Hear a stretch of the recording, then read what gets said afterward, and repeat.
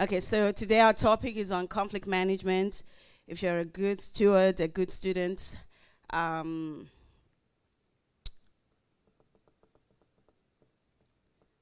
you would know what we're talking about. So I'm thinking you've already done your work. And I hope I'm not talking to myself, because so far the instruction I gave has not been taken. So I hope I'm not talking to myself. Anyway, so how many people have not been in conflict? And I'm so glad this is what we're talking about, because probably it might display any time from now. Conflict resolution. That's what the topic is. Conflict management in the family. And being part of this large family, we all have different personalities.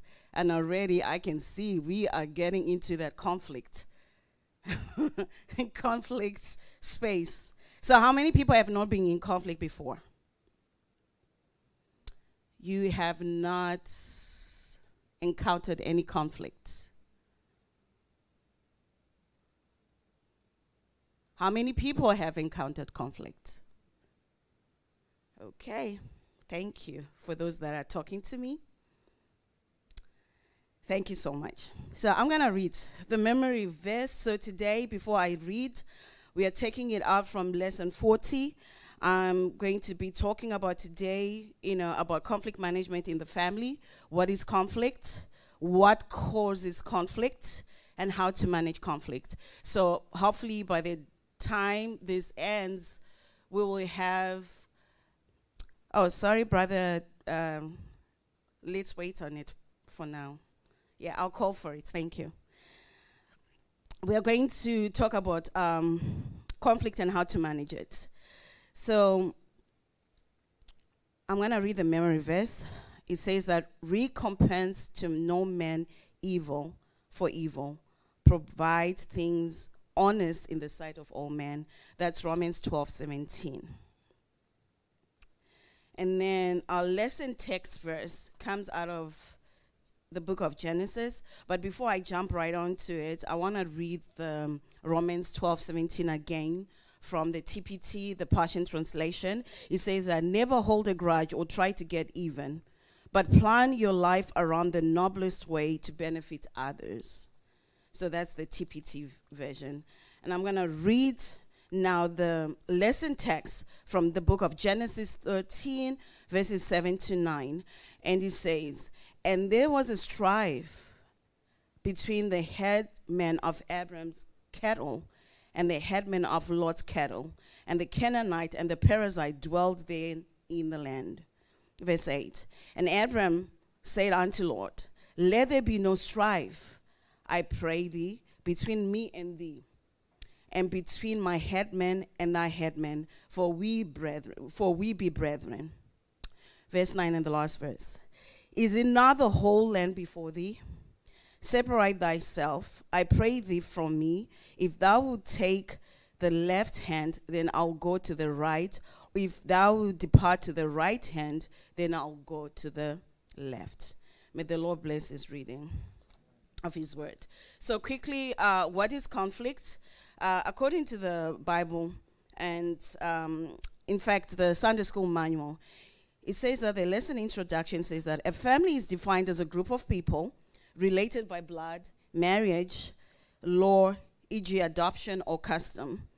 Generally, conflict can be defined as strong disagreement between people, groups, etc. that has resulted into often angry argument. Conflict management is the practice of being able to identify and handle conflict sensibly, fairly, and efficiently. Conflict is inevitable. So no relationship is perfect or conflict-free. No matter how nice you are, there's going to be conflict because of our personalities. So right now we're talking about conflict in family. So I want you to, as we go through this, I want you to think about situations in your own home, your family. How have you been able to, manage the conflict? So managing conflict in the family and its causes. Conflict is family may arise from misunderstanding among members of the family, that is parent, child, spouse-in-law, etc. There are other causes of conflict in the family. Can somebody tell me what else causes conflict in family? Finances, I hear finances. Anybody else? Children, what about them?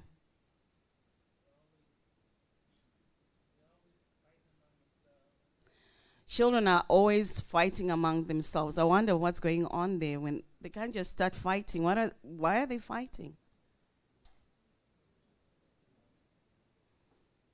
Just for the fun of it? Or they're fighting over a toy? Anything. Okay. They say anything. What else can cause conflict? Lack of trust. That's a good one too. So here I'm going to run down the memory verses. Like I said, I want it to be more practical today. And I urge you, if you don't have the manual, please let us know or find somebody who has it. And I'm believing that you guys will be, you'll be like the Christians of Berea. The Christians that didn't just take the word as they heard it, but you can take the word and go rightly divide it after this.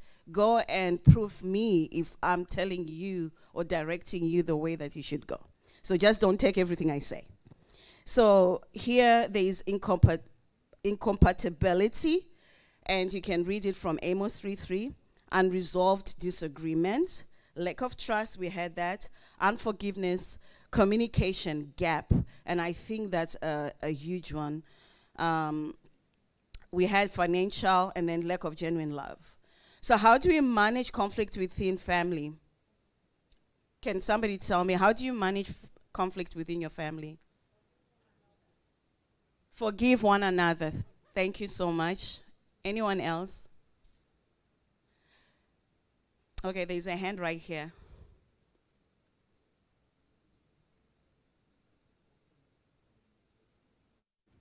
Okay, open communication. Thank you.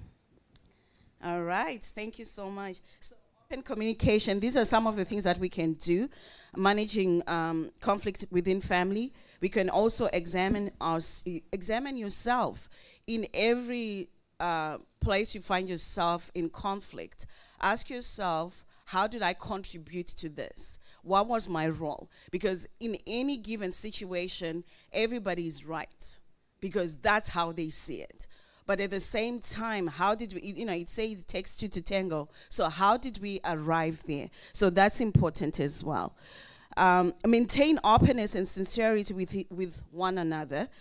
You can find that in the book of Genesis 2:25. Live a life of humility. At times the egos and the prides can come in, especially like even in situations of, we heard example, parent to child. At times, because we are the adults, it's easier to say to the child, I am right, when deep down you're wrong. But you think, you think that if you say you're wrong, then you become lesser. But that's not what it is. As a matter of fact, I think, when you admit to people that are lower than you that you are wrong and acknowledge it and own responsibility, own mistakes, you're actually more respected. They start seeing you with a different lens. And then my other piece here says, love one another. Revenge not yourself for wrongs done against you. And that is found in the book of Romans 12:19. So that's about it. This is from our lesson text. Now we're going to go into a more interactive, and I need your attention to this one. So we're going to go into, how many people are aware, know the 5 conflict management styles, and they've practiced them. This was, the work that was done by Kilman and Rogers back in the day, and somebody else improved on it. Okay, it looks we are all going to be learning together. So I want to read this verse. It says that he that troubleth his own house shall inherit the wind. Goodness, I don't know how you inherit the wind. And the fool shall be servant to the wise of heart. So basically, this is Proverbs 12:29, Proverbs 11:29. Basically, what it's saying is that if you, being the parent, are causing trouble in your home, it's easier for you to destroy what you have built, and somebody else will inherit what you have built, because you are the one that's inviting trouble. And I pray it will not be so in Jesus' name. So now I am going to move on to what can make ourselves better. So I have different conflict management style cards. I don't know if I have enough. If we don't have enough, please share. Especially if you are in the same family, just take one, because I don't think we have enough. And the goal of this conflict management style is to figure out how do we take these styles, because each and every person has a default, but then they also work in different scenarios. Some other people, by default, they're just competing people. It doesn't matter what's going on. Then some other people are avoiding people. It doesn't matter what's going on. That's their default. But you might find that what's going to happen is that in every situation, there's going to be a different style. Maybe at home, you're totally different from what you are in the office. You know, at home, you can express yourself because you're in your own home. The earlier verse we read up in the book of Genesis 13:7-9, the Bible also indicates that Abraham really loved Lot. Lot was, his favorite among his relatives. And because he was his favorite, he did not want any contention, and love ruled. So he wanted the best out of it.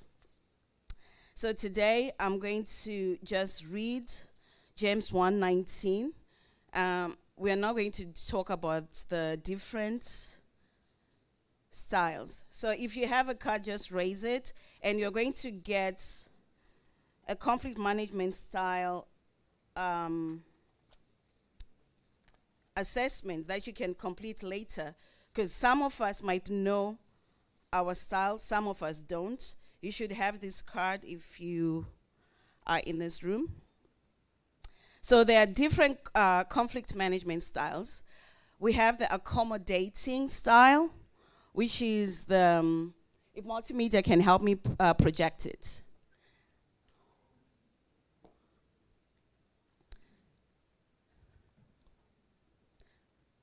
Multimedia, can you please project? Yeah, there we go. So we have the 5 conflict management styles. We have the accommodating style, which here they show a bear. What is the accommodating style? We're going to talk more a little bit about that. And then we have the collaborating style, and we have an owl. And then we have the competing style. In some places, you might find a shark, so that's a lion. And then we have the avoiding style, which is a turtle. And then we have the compromising style, which is the fox. So I'm just going to do a high level and break it down for you what these mean. And think about it as I do the definition. Think about it to yourself, like which one you might fall into. So for the, hold on.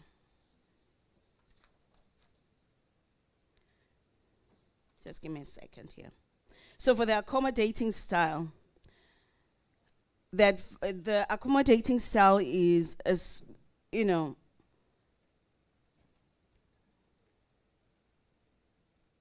emphasizes on human relationships. That's an accommodating style. It will ignore their own goals and resolve conflict by giving in to others. And they are not as assertive, but they're very cooperative. So that's the accommodating style. It likes to maintain relationships. The disadvantage is that giving in may not be productive just because you want to save a relationship. And it also can be taken advantage of. So that's the high level. And then when we go to the collaborating style, which is the hour, the collaborative style is, they are collaborative. Their problem conflicting management style is collaborative. Those are the hours. And they value goals and relationships. The hours view conflict as problems to be solved and find solutions agreeable to all sides. Both sides get what they want and negative feelings are eliminated. And I'm going to quickly jump onto the avoiding style, which is the turtle. The turtles are, they want to withdraw. How many people are in conflict? You would rather walk away, do whatever you want to do, because that's your default, because that's what you want. So that's what turtles do. So the turtles would rather hide and ignore conflict than resolve it. This leads them to be uncooperative and unassertive. The advantage is they may maintain relationships that would be hurt by conflict resolution. So they would rather maintain a relationship as well. The conflict remains unresolved. That's the problem with the turtles. And then now when you go to the compromising one. So the compromising one is like the foxes. They like relationships are maintained and conflicts are removed. They are concerned about goals and relationships. Foxes are willing to sacrifice some of their own goals while persuading others to give up part of theirs. Compromise is assertive and cooperative. That's the fox. And then when you go to the lion is very competitive. It would rather make sure that somebody wins. This is a win-lose situation. Somebody has to win. And they really don't care about relationships. They don't care about how you feel. The goals must be met. We have to do this. And the advantage is that at times the decision is correct, but a better decision without compromise can result. The disadvantage, they may breed hostility, resentment towards, the others. So these are the high-level styles. So I want you to see who is brave enough to tell me which one they are.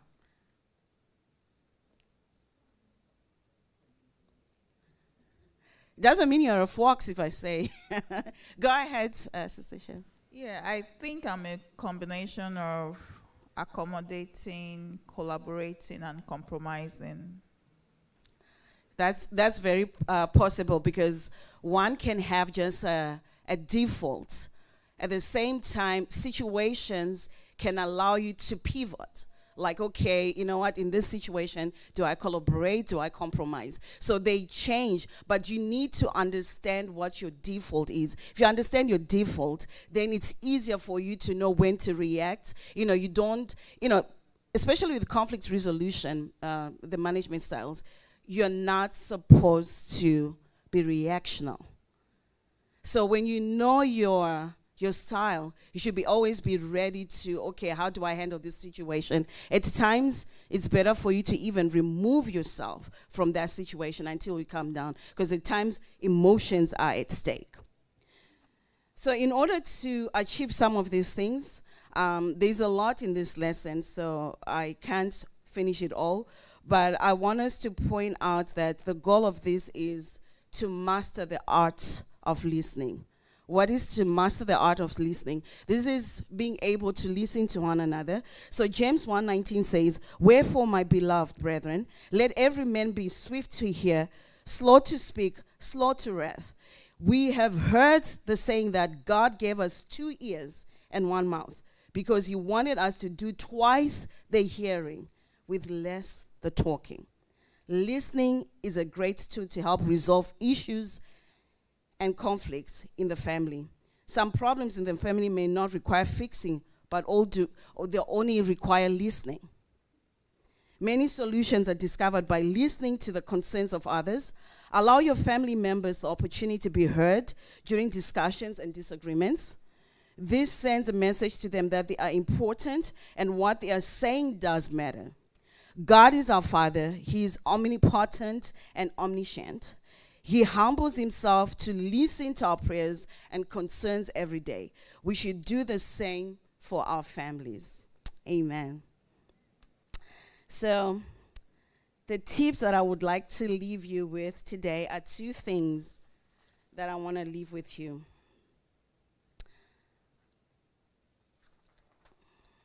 How many people years ago remember Pastor teaching on communication and family?